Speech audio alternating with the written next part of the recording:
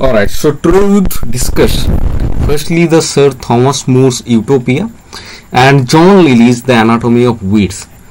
These two major texts, and at the same time we would also discuss the Restoration and Elizabethan non-fiction and if there were any kinds of novel or the precursors of the novel. But before that, let us have the reminder of let us recapitulate what we have discussed in the previous class. First of all, we have discussed one particular terminology. What was that? That was the prose romance. So first we started with fiction, all the types of fictions including short stories, including novella and novel. Then we also discussed the first type of prose first type of novel, that was the prose romance, and the kinds of prose romances. So that was what we have already discussed, and some instances of the prose romances, particularly from the medieval to the Elizabethan age: Sir Thomas Malory's Morte d'Arthur, Sir Thomas More's Utopia, Sir Philip Sidney's Arcadia, Thomas Lodge's Rosalind. So we also asked to have your own notes on these 4 or 5 texts, including John Lilly's The Anatomy of Wheat.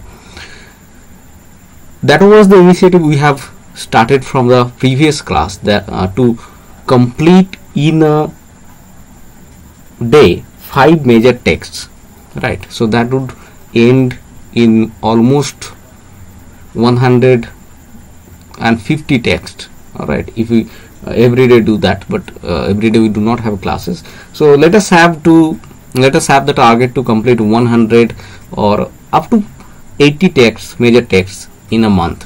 So we would be able to complete the entire syllabus within 3 or 4 months. All right. So we would have our target to complete 5 major texts in a class. All right. Within the duration of 2 classes, we would complete 5 texts. So I asked to complete Sir Thomas More's Morte d'Arthur, or Arthur, that is one Arthurian story, the Arthur and the Round Table, the knight's story, and Sir Thomas More's Utopia, Sir Philip Sidney's Arcadia, Thomas Lodge's Rosalind, and The Anatomy of Wheat by John Lilly.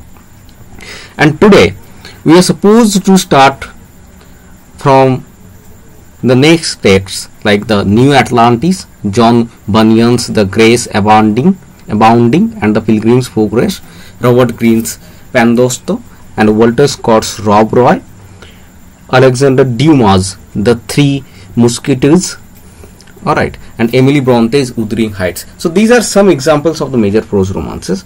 We will go one by one later on.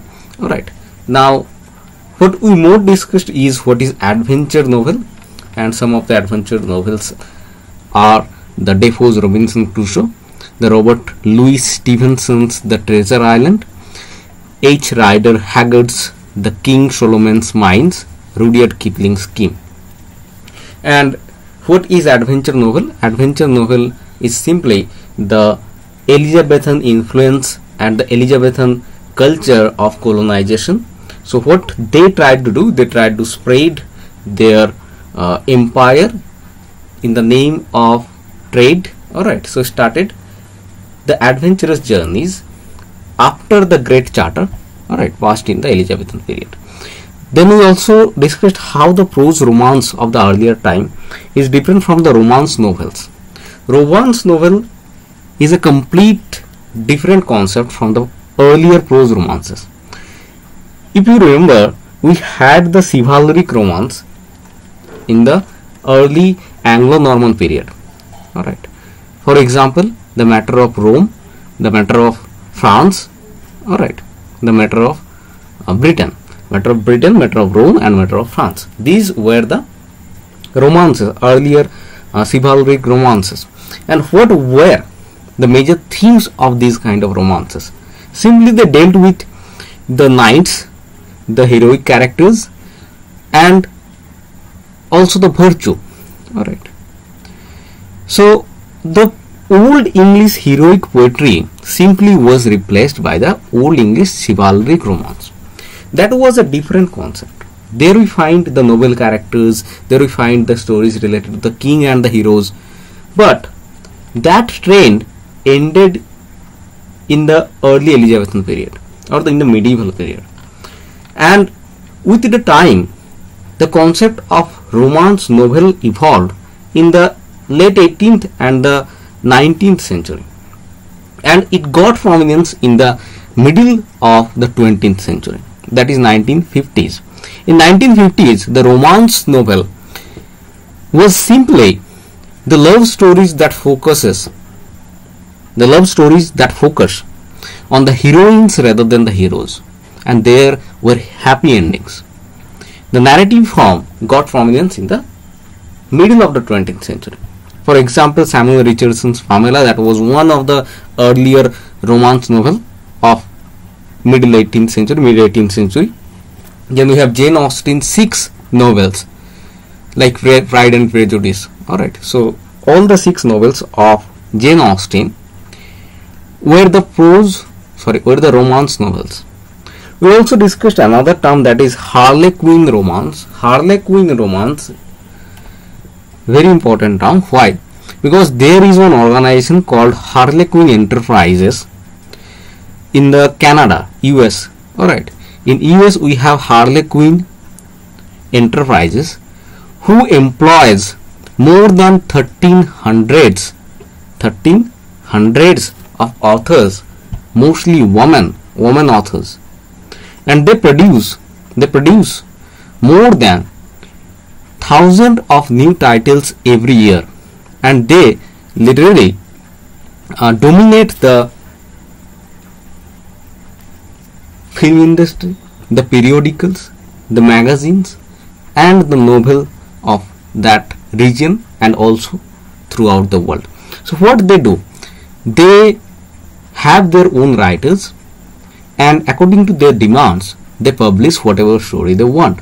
Alright, so Harlequin romances is a trend setting romance culture that is developed by the Harlequin Enterprise. So it is, you have to remember all these things, because the libraries, alright, the major organizations, all these things are in the net paper. Alright, important critical books, we discussed some of the critical books which talk about the development of the romance and also which are the critique of the romantic writings. For example, Woman and Romance, The Consolation of Gender in English Novel by Laurie Langboer. We also have The Excellence of Falsehood, Romance, Realism, Woman's Contribution to the Novel by Deborah Ross. The American Novel and Its Tradition by Richard Chase. We have The Mythos of Summer, Romance in Anatomy of Criticism by Northrop Frye. We have The Romance in America by Joel Pote. We have Romance Revolution by Carol Thurston. So these things we have discussed in the previous class. I am not going to stretch any further because the video is given on the channel. You can go and simply watch the video to have the revision. Alright. Now today what do you do? Yes, I forgot that we have also covered the Old English, the Anglo-Norman period, the Chaucerian period, and the fiction writings of all these 3 periods. Alright. So please go through the previous class. Today we start from the Age of Revival. I think Age of Revival is also completed, but let us have a look on the Age of Revival and the fictional works of the Age of Revival. Alright. Okay, Vishal. So I think up to this, some glimpses of the previous class is clear, right? And please go through the video. Okay, and we would from today on, not today on, it started from the previous class, we have started to give 5 titles a day, and you have to make small notes in one single A4 size paper. You have to make the note of one single text. Alright, that is your challenge. How you do? You just write down the title of the work, the major text, the writer's name, the important publishing, and some types, diction, all these informations in 1 to 10, 10 points, and the main objective would be on the character and the plot. Alright, you have to write down all the characters and the plot development of the story, because in the history of English literature book you would only find the names, but the questions are there from the story. So you have to be acquainted with the story also. So try to write down the plot in a sequence of event, right? Plot is the sequence of events. So you have to write down the beginning, what happened in the beginning, 1, 2, 3, 4, 5, and we would also demonstrate how to do all these things in this class also. Alright, now come to the age of revival. First we would go through the basic history of English literature that is written in our books, right? The major names, all the works about the writer, all these things. Then we would jump into the major text. So simultaneously we would complete the historical part, the details of the writer, at the same time the major works, that is very much important, then at the same time the terminologies. So that is the preparation as a whole. Alright, so that is our approach to have a very comprehensive, very understandable preparation for the next NET examination. Alright, now come to the age of revival and the fictional works of the age of revival. Sir Thomas Malory, 1415 to 1471. So throughout the 15th century, Sir Thomas Malory was there dominating the scene, and his works, which we will discuss only one, that is Le Morte de Arthur. Arthur is a legendary king of that time. It was a compilation of tales of romance about King Arthur and his knights of the Round Table. So all the stories of King Arthur are about his heroic deeds or about his noble knights. It is the first major work of prose fiction in English literature. So we would not only read, but also at the same time we would mark things. Alright, we would mark things important. Alright, so this is very important. The first work of prose fiction in English literature. Though we have the earlier Old English fiction, right, the Old English stories, prose works, but Le Morte de Arthur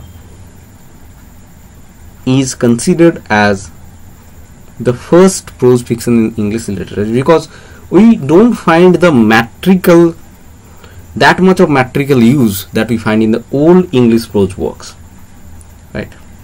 Then come to the first publication of the Le Morte de Arthur is in 1485. That means it was published posthumously by William Caxton. Probably you know the name William Caxton. William Caxton was the first person who established the printing press in England. Alright. Divided into 20 books. So Le Morte de Arthur is divided into 20 books. Follows the stories from Uther Pendragon's rape of Igraine of Cornwall to the death of Lancelot and Guinevere. These names are very difficult, and I don't think that you need to remember many names from here, but some protagonists' name, right? So the Igraine of Cornwall, the Lancelot and the Guinevere, these names you need to remember. So there is the story of, you can find some violent works. I am highlighting that. Alright, the story of it inspired Tennyson, who used it for the Idylls of King. You need to remember, Tennyson used the story for his Idylls of King, and T.H. White for his popular novel the once and future king. So these two elements, these two things, these two facts you need to remember. So two very popular adaptation use of Le Morte d'Arthur is Tennyson's Idylls of King and T.H. White's The Once and Future King. Alright, let me mark these two. Alright, I will later on mark. The whole book of King Arthur, Knights of the Round Table, so these are the story elements. All his information is known from preface by Caxton, who first printed the book. So the book was printed by Caxton. I have also discussed that. Now come to the next, William Caxton.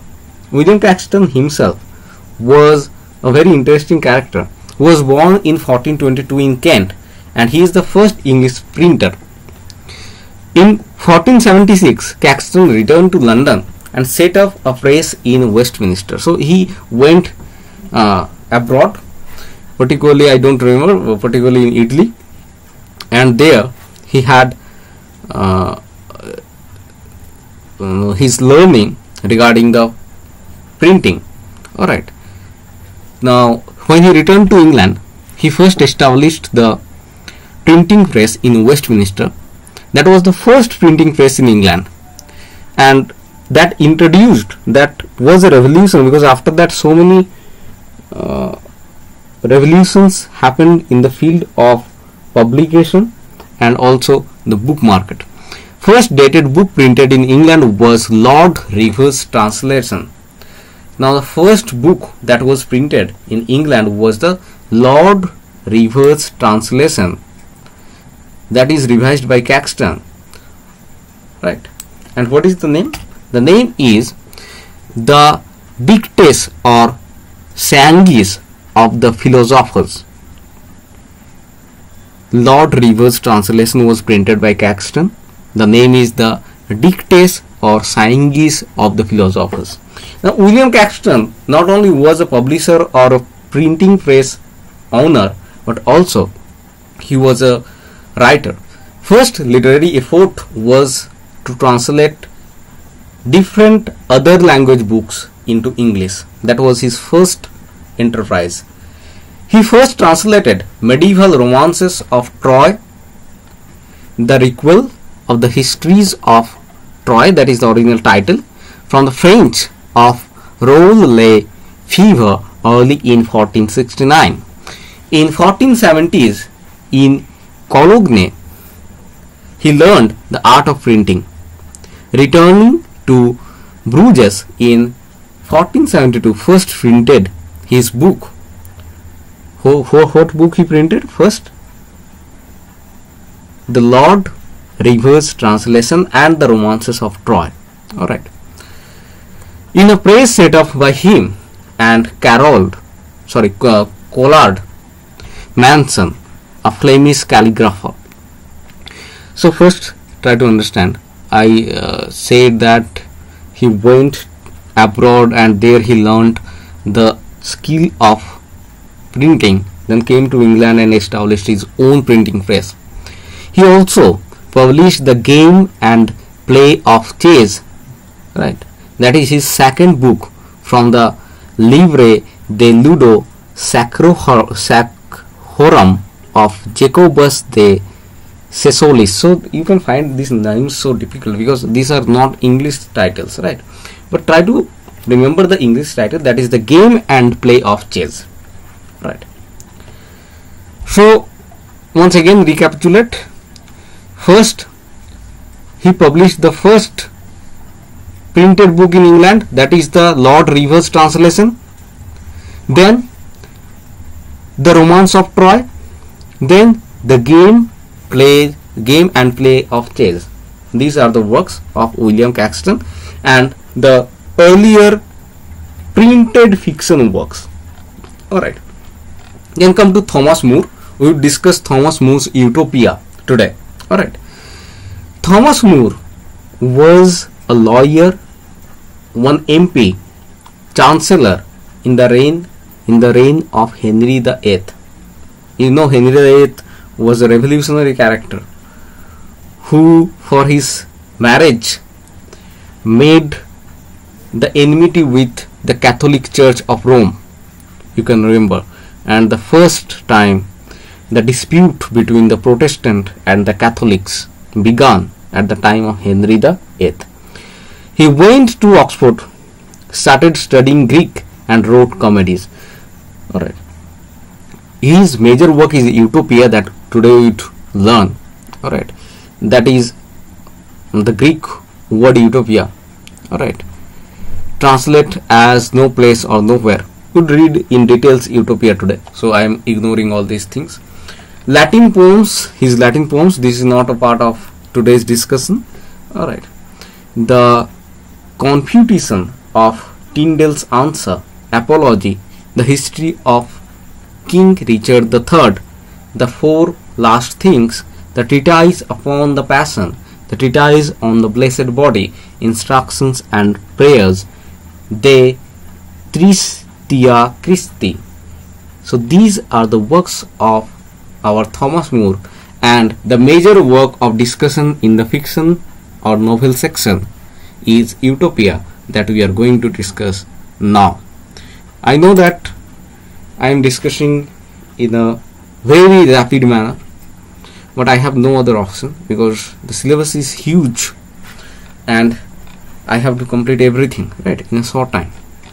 So that much we have to discuss. I am only stretching that much. Alright, that is essential, that must be covered. Alright, I am not going in too much details, I am not going in too little details. I am just maintaining the decorum, I am maintaining the need of the prescribed syllabus, the demand of the exam. Alright, now come to the major text. Alright, we will discuss the major text in very detailed manner. Because in the very detailed manner, why? Because you would be asked from the storylines, in betweens, and the question would be from middle of the narratives, the quotations, the characters' names, the development of the stories. From all these things, the questions are there. The questions are not objective that was in the exams from 2015, 16, 17. But now the questions are very easy if you have read the major texts. Now come to the Sir Thomas More's Utopia that would be discussed in today's class. So I think up to this it is clear. Now I would discuss Utopia.